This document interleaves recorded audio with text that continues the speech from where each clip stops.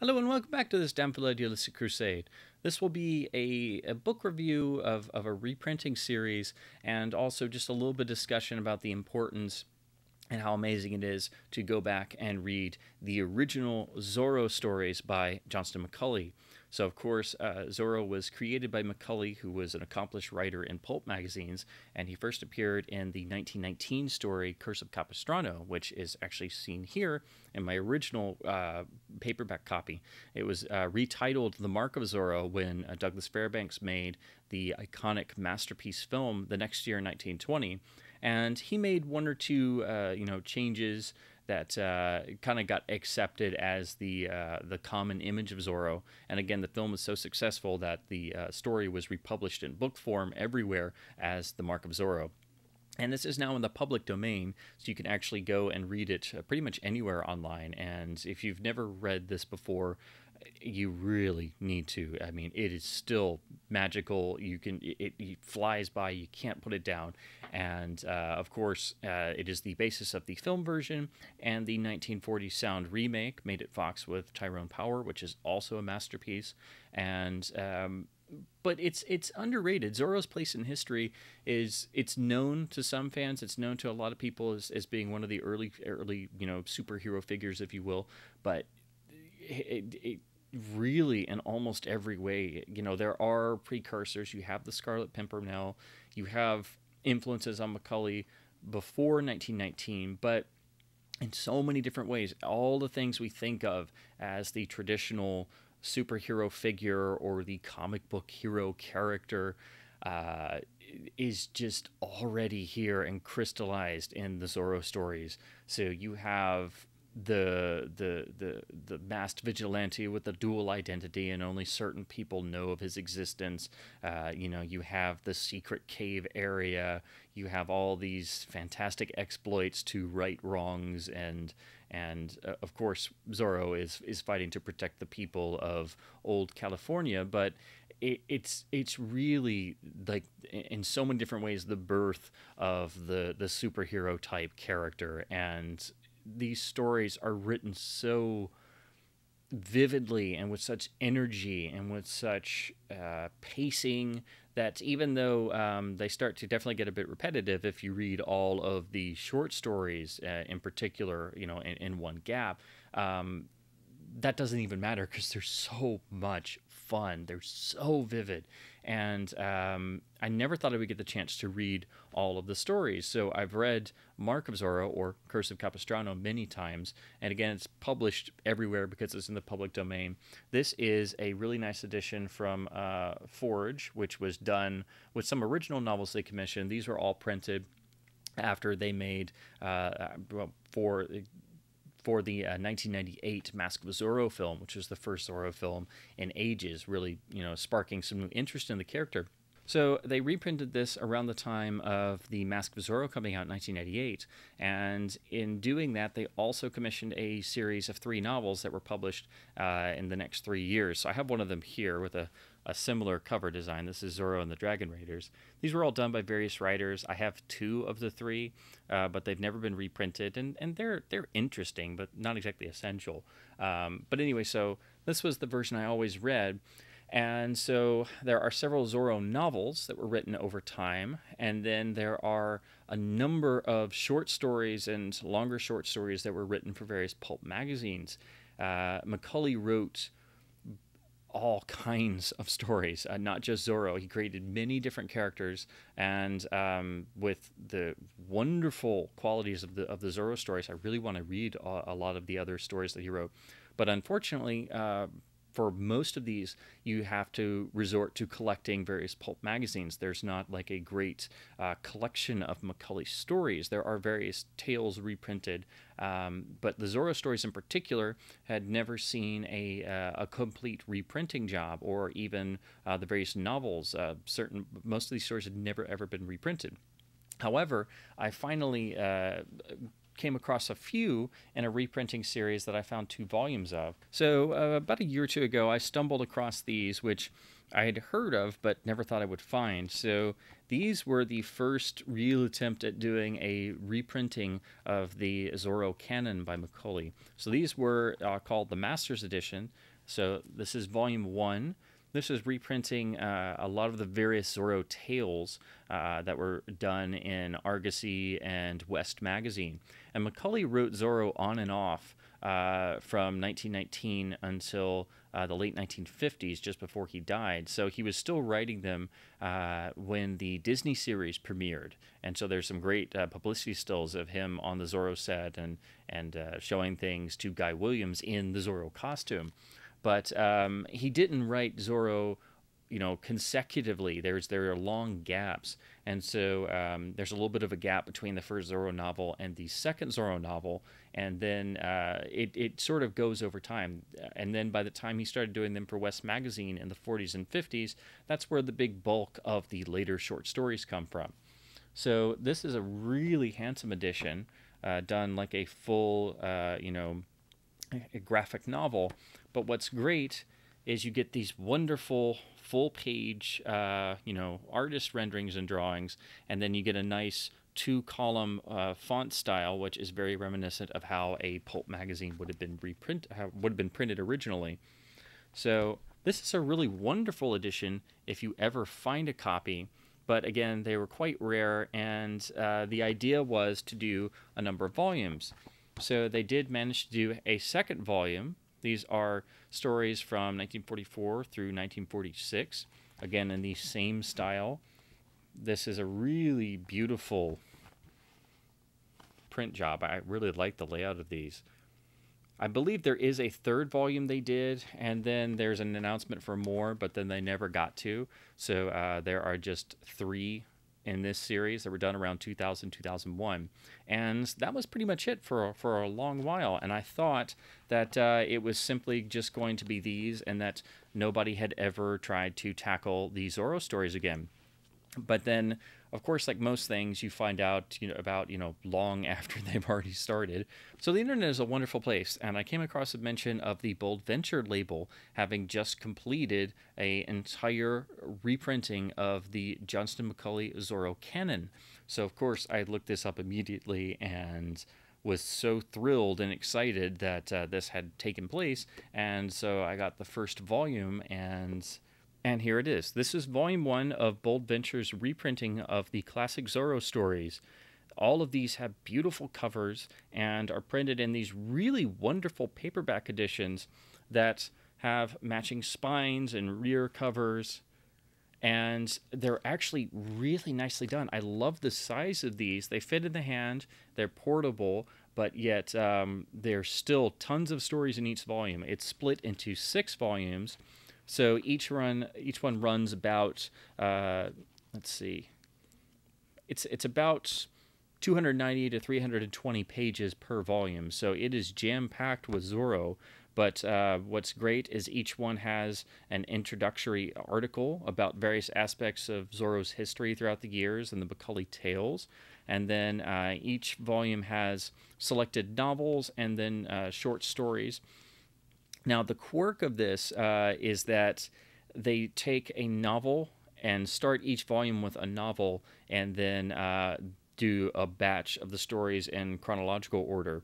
So if you want to stick to exact chronological reading order, you kind of have to jump around a little bit between all the various volumes. It's pretty much chronological, but if you're like me and you want to see exactly how the character grew over the various stories, you'll have to read volume 1, and then like between the 6 volumes you have to do a little bit of jumping back and forth on like certain of the various novels, because they didn't keep it exactly 100% chronological. So you would then jump from like a story from 1944 in one of the stories, and then the novel that's in the same volume was actually from like 1946. So to keep chronological, you have to switch to another volume. That's a minor thing. I can understand the sort of layout of these. I guess the idea was to give a really good full-length Zorro novel story or novella story. and then have the next chronological section of the short stories. So it makes sense, and once you realize that, you can see what they're going for. So I don't mind that as much. But of course, if you do want to read these in full chronological order, you'll have to get all the volumes. Now, the only other issue that I want to mention, because it is something I noticed, and some of the Amazon reviewers have noticed this as well, so it is something that it's not just me. There are, unfortunately, a few typos in select volumes on certain stories. So, for example, in Volume 2, in the novel, which is the second Zorro story, there's a number of distracting typos. But again, it does happen, but I wish it had been caught before printing. There are, if you go to the Bold Venture website, you can actually order hardcover versions, which they've come out with. So I don't know if maybe it's been corrected for those. But that's the only really unfortunate problem with these, is that there are some typos. But thankfully, it's pretty much in only Volume 2, and it's actually just in that story. The short stories are unaffected. And then I noticed some in Volume 5, and I think a couple in Volume 6 as well. So it's not every volume, it's not every story, but it is something that I did notice in reading all the volumes, is that there are, unfortunately, some distracting typos here and there. But again, this is not done by a major publisher with, tons of people working for them. It is a smaller publisher. Bold Venture seems to pretty much specialize in doing pulp reprints and adventure stories and materials that are really being lost to time because the texts aren't out there.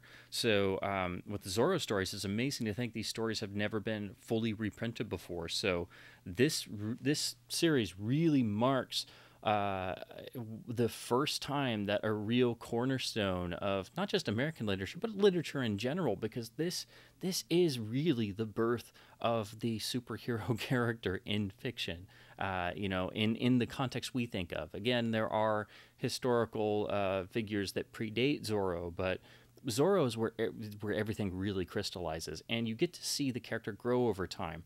Now, if you read all of these, the continuity it's there, but it also ebbs and flows. So you see some of the same story ideas get repeated and reworked in various short stories over the years, because of course it was never intended for people to read all of these start to finish. So sometimes McCulley would play around with ideas or characters that he'd done before. And of course, if you know Mark of Zorro, the novel or the film or the sound version of the film, you know how it ends with Zorro being unmasked. So then it's like, how does Zorro continue? Well, Zorro just merely shows up in the next story, and they do the second story, and then after that, and all the various other stories, that gets glossed over, and there's sort of a little retconning there, and then eventually in another story, Zorro gets unmasked again, and then it's a great reveal and a great story, but then it's like, where do you go from there? And again, there's like a continual sort of retconning with the continuity in various places if you read all the stories start to finish, which is always cool to see how things like that happened over time. But of course, these were just, read one at a time in various magazines and pulp magazines. So again, it was never intended that you would be able to sit down and read all of them in a collected volume. So there is that to consider, and that, most of the stories are a bit episodic and they are mostly short stories. But it's also great to see the novellas and the novels collected as well, because you get the full width and breadth of the Zorro character and how these stories work in both long and short form. So just to show you each of the volumes, this is Volume 1, and each of these has, again, great introduction articles and nice articles to conclude each volume, but then they also have some really nice illustrations. So some of them are, of course, various commissioned art pieces and stuff. Let's see, but some of them do have the original illustrations as well.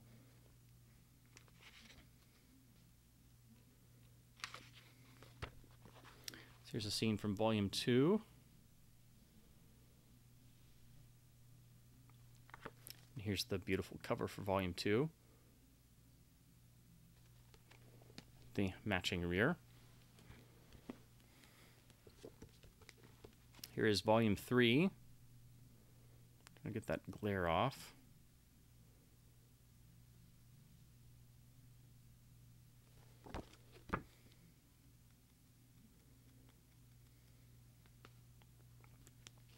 so you can see what the original illustration looks like.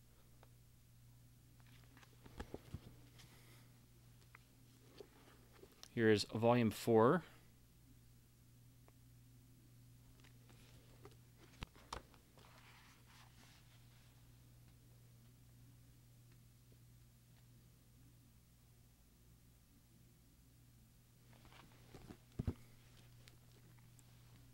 Here's the beautiful volume 5.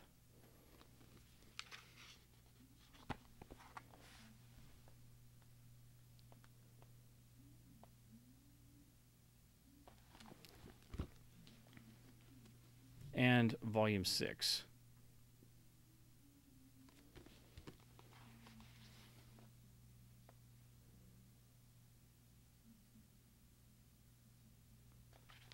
It's really interesting reading the stories because it's definitely the Zorro you know, but it's also very interestingly quite a bit bloodier in places. Of course, he doesn't just leave the mark of Zorro in inanimate objects or clothing.